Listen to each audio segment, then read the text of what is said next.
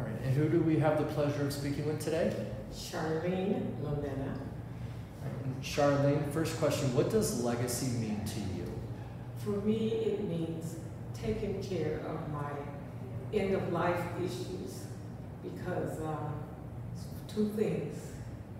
You're going to pay taxes when you live and when you die. And setting out a legacy is spelling things out so my family doesn't have a hard time when that time comes for me. I want things to be clear and to leave them something because I didn't get anything growing up, so I want to make sure my children have something. Yes. And how does your signing of your estate plan documents impact your family?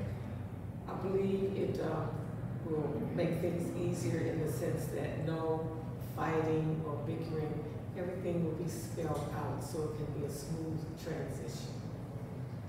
And what does intergenerational wealth building look like for you and your family?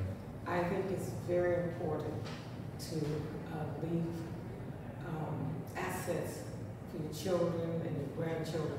I do not want the state to take anything that I've worked so hard to build. Thank you and congratulations.